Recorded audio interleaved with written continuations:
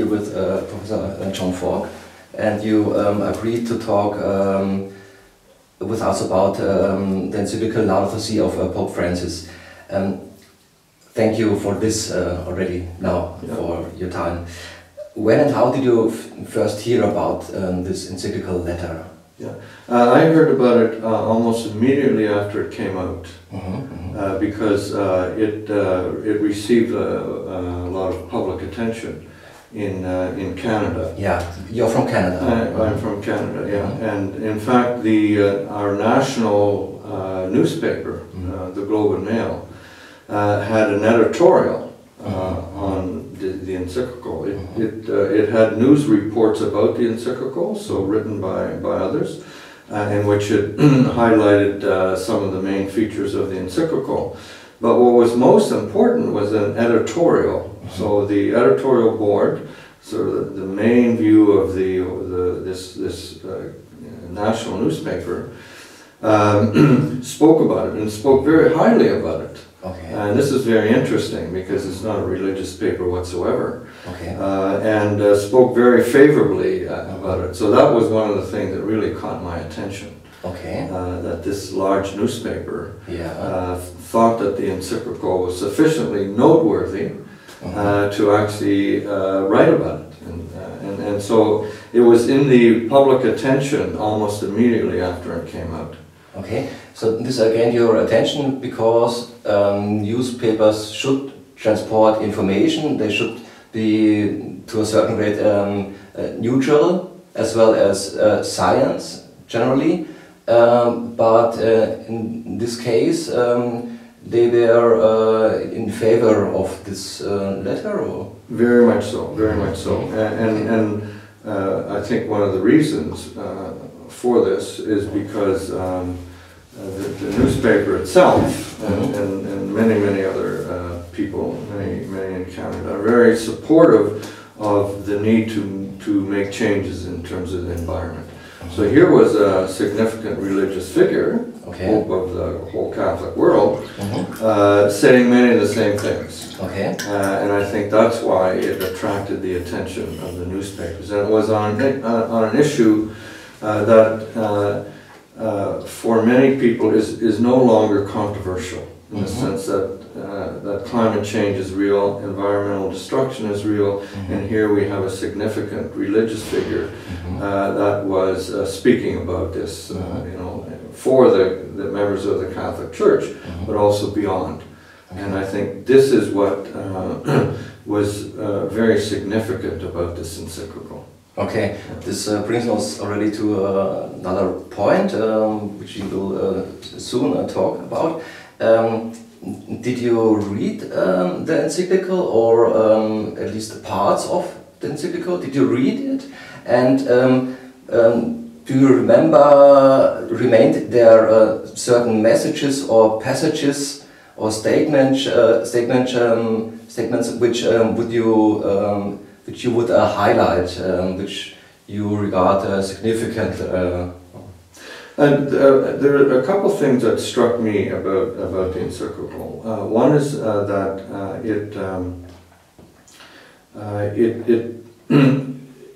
it spoke very clearly about the fact that we in the Western world were causing a lot of environmental destruction just by our lifestyles.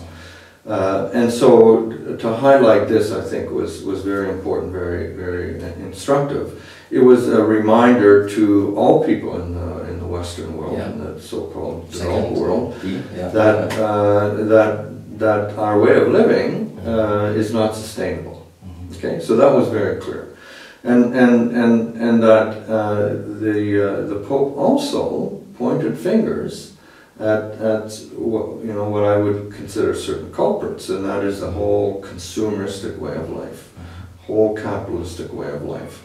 That it indicated that these ways of life, or as I would call it also worldviews, were leading us into this journey of destruction. And it needed to change. It really needed to change. And so that's the first thing. The second thing would be that the environmental destruction was having a huge impact on the world, right? But it was leading to the destruction of plants, the extinction of certain animals, and if we didn't halt it at some point or turn it around, the consequences would be quite severe. We were going to continue to see some very destructive forces being unleashed. Third thing, and this was also very instructive, is that the Pope indicated that there are certain sectors of society that suffer more greatly than others in regard to climate change and environmental destruction. While the wealthier countries, the wealthier people could find the means to protect themselves to a certain extent, it was the poor largely in the world that were going to feel this because they did not have the means to protect themselves. And this is a message that Pope Francis has said in other contexts as well, but it came through very clearly in one of his first encyclicals, that the poor were also the ones that were suffering greatly because of that. And these things, for me, stood out very clearly that I thought were very significant. Same to me. I think I knew about those things, about those connections more or less, but only or just when I was engaging more with the topics of sustainability, I really recognized it, how big the effects of our actings or not actings are on other parts of the world. That's very important part, very important comment, because it also indicated clearly that no action was in fact action. Exactly. Right? So that we by maintaining the lifestyle that we do, we are in fact causing a lot of destruction. So we must act in a different way than we currently are. There's no neutrality here.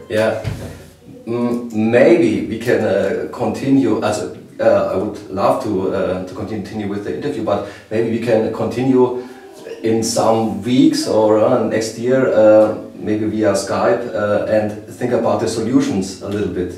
Because I think you're very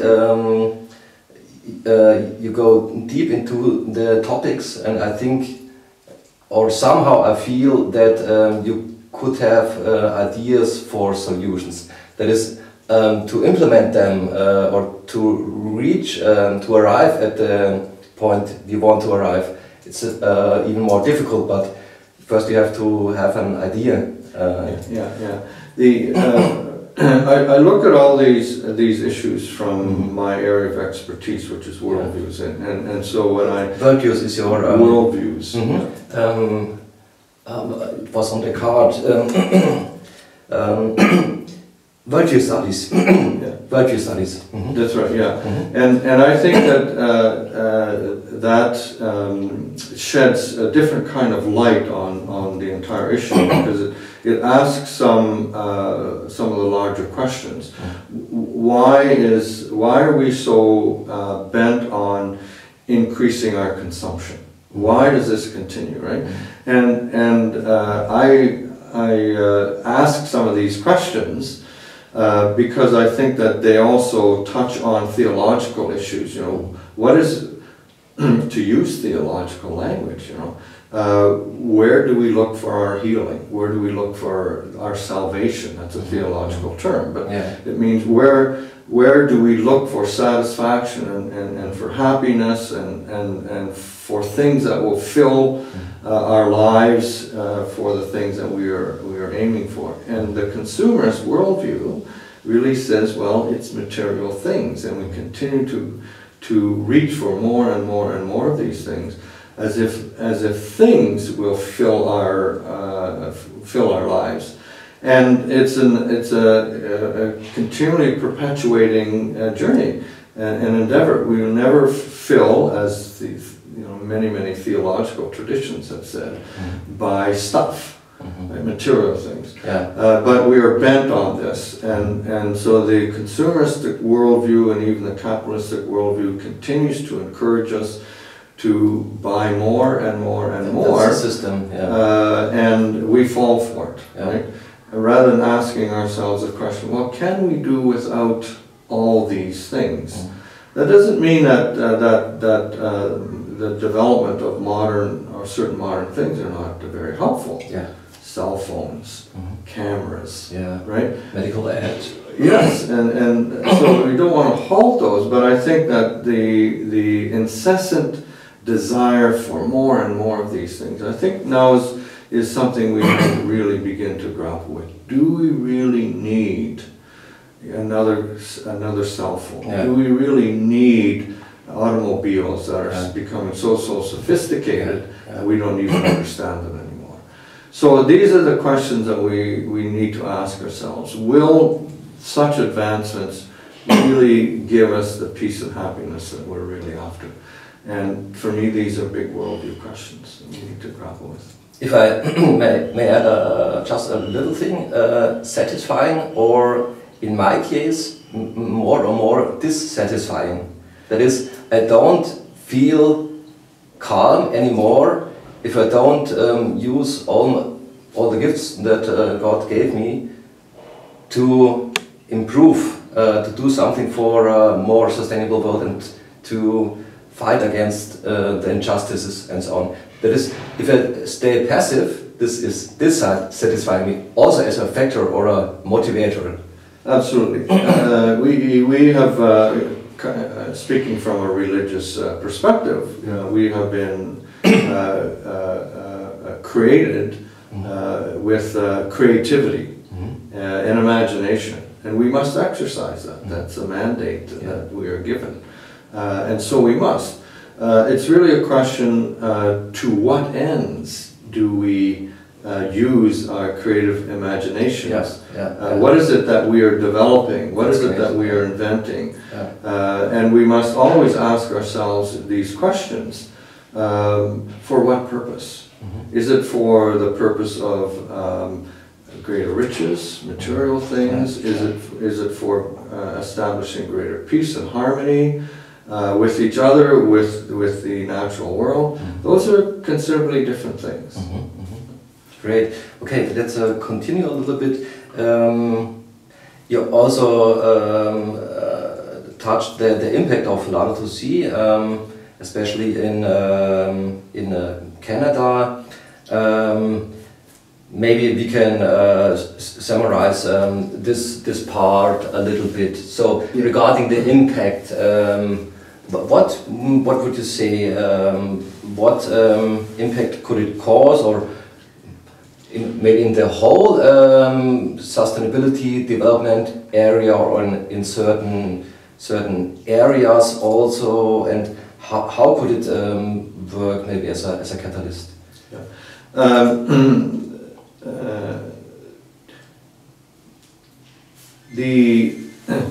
I have had my students read this encyclical. Right? In your lectures, in your seminars, the students have to read. Yes. Okay. In the courses that I teach, the students are have an option among a number of readings, and they a very large number of the students choose this one. They're not compelled to, but it's one of the options, and they actually choose it. Right? Wasn't that surprising for you? In one way, yes, but in another way, no, because I think they were enticed by Curious a little bit. By what they are already interested in, and most young people are very interested in issues of the environment, right? So they had an option to pick this one, and they did. And it was very surprising, the reaction of the students, right? The first one was that they were quite surprised that a religious leader focused on this. Really? Yeah, that they did not expect it. Right? And they were surprised that what they read was something that they almost fully agreed with. See? Because the young people, mostly in Canada, but I think also elsewhere, very, very skeptical of religious leaders, and particularly the Pope. And many of them know very little about it, but what they know is generally not very positive. So they're very surprised to hear a Pope speak on something that they're also very interested in, and then articulating it to the extent that he did.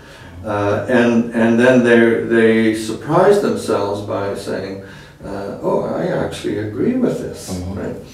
So, and then the additional part was that they were very astounded that the Pope would speak about these things to the extent that the Pope did. The last thing that many of the students focused on was how inclusive the Pope was in this subject area. Many students think there's still a conflict between religion and science. They're very surprised that the Pope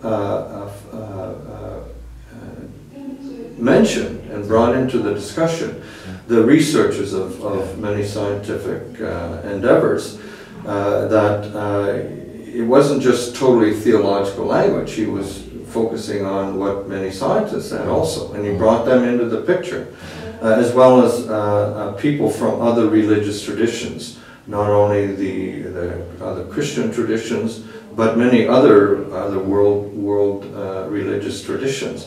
Brought them into the discussion, mentioned them. And also indigenous knowledge. That this was surprising or impressive for me.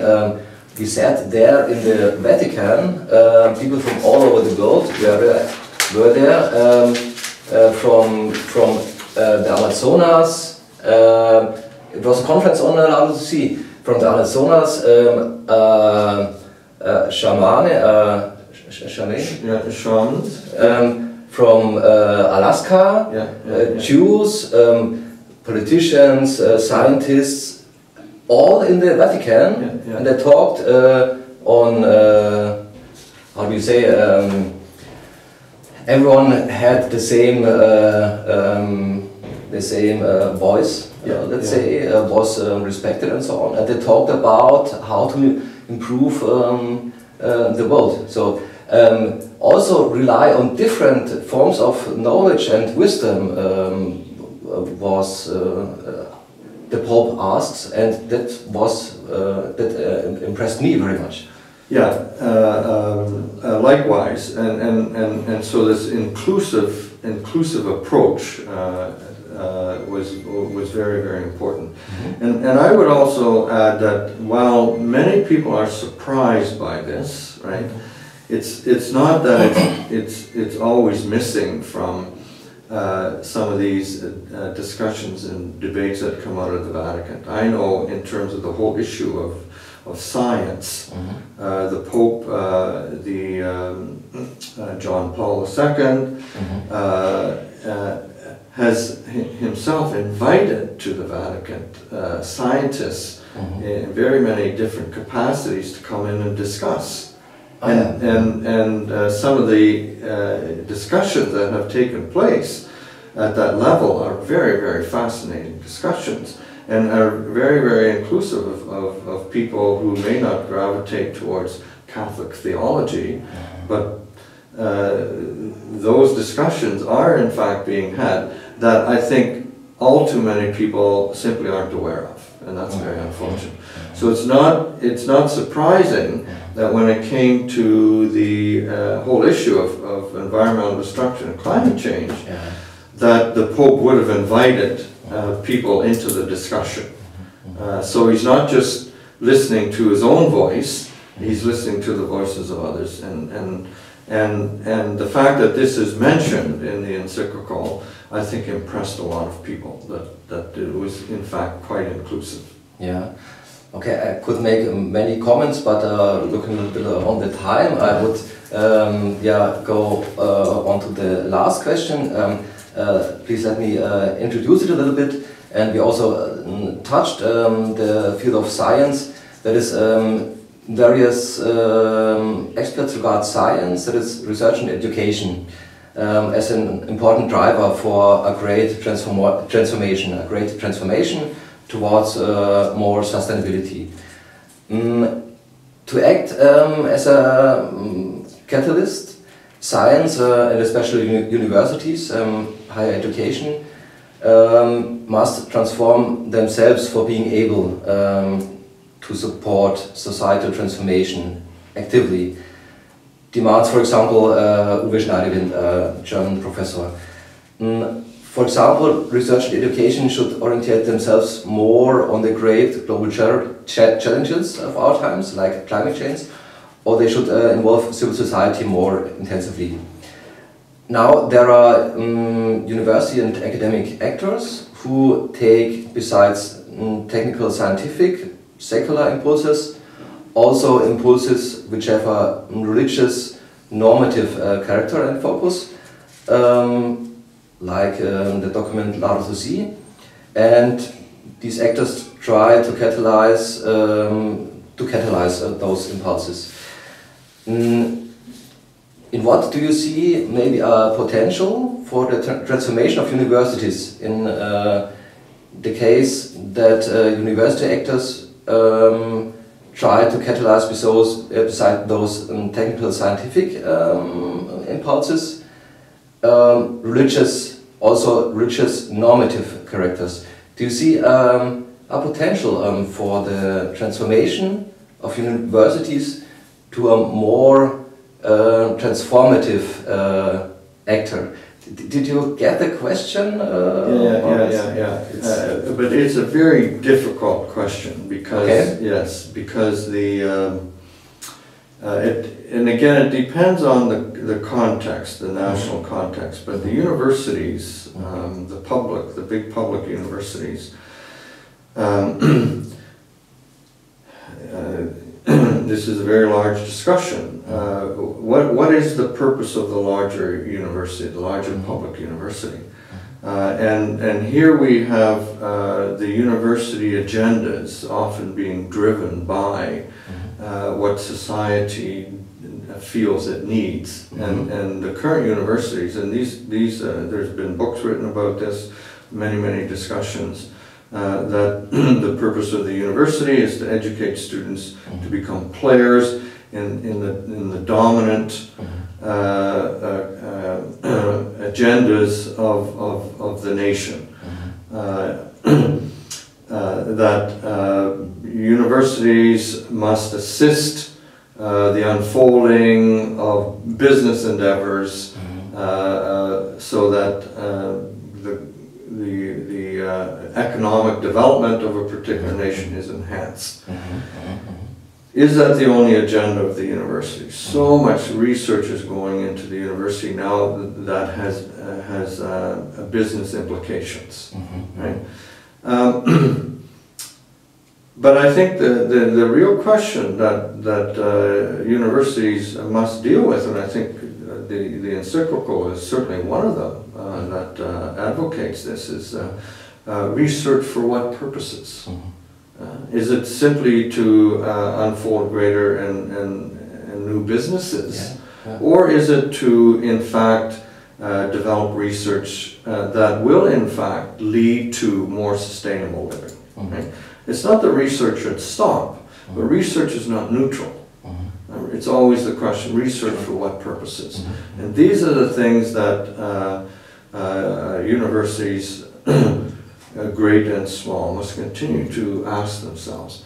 Because it's a question about, again, what is the purpose of the university? Who's paying for the university, ultimately? And if in the Canadian context, government funds universities to a very large extent. And it wants to ensure that what it's spending its money on is able to enhance the goals of a particular nation. And more of these are being articulated as research for business development. And sometimes it's couched in, for the public good, but we really have to ask ourselves the question, is it in fact doing that, or is it propelling more of the same kinds of things that the Pope is alluding to in the encyclical that is harming the planet? Right? And so it's hoped that those who have read this encyclical are more and more encouraged to ask some of these larger questions.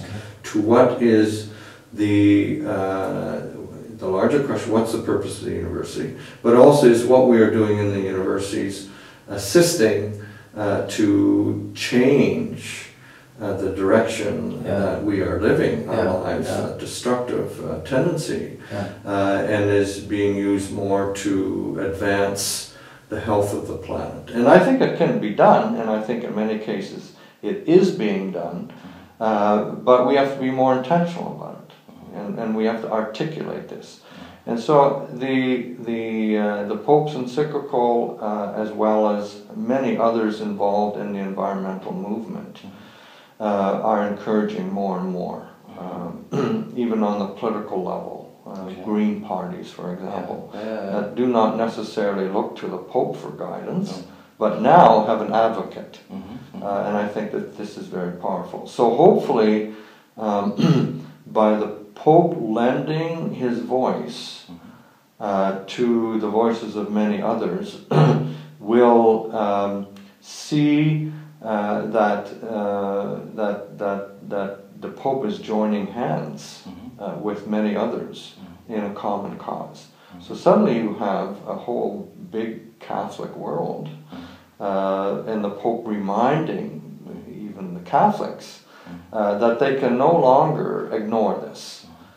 Interestingly enough, I know in the US, the biggest criticism of the encyclical actually came from the Catholic world, which is very surprising.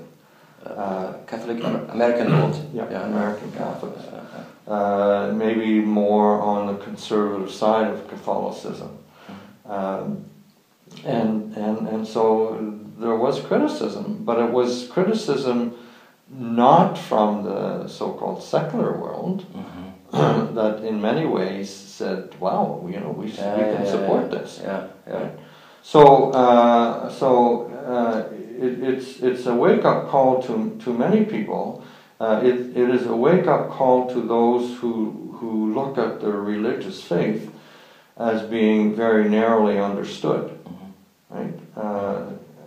It's part of an activity you do in private, right? When you go to church. But now the Pope is saying, no. It goes far beyond this. That in order to live an obedient life, you must take care of God's good creation. That's part of what it means to lead a very obedient life, because the earth is God's creation. So it regards also our self-understanding of Christians. Yes. Or I am Christian because of this I'm talking as self-understanding of us Christians, of the Christians, let's say. So they have to be active. Very much so, and I think that's very clear from this encyclical that we cannot separate our lives into sort of a religious side, which we enact in our private lives, in our church communities, but now that it is extended, and in all that we do, in our buying, in our selling, in what we hold to be important, this encyclical is a reminder that we need to pay very close attention to these things. And the way we live our lives has an impact, and especially an impact on the environment, and an impact on those who are on the lower end of the socioeconomic scale, that it impacts their lives very negatively. So all of this resonates very well with my own upbringing. It's not Catholic upbringing, but very closely encourages us to continue to live our lives in a way that's,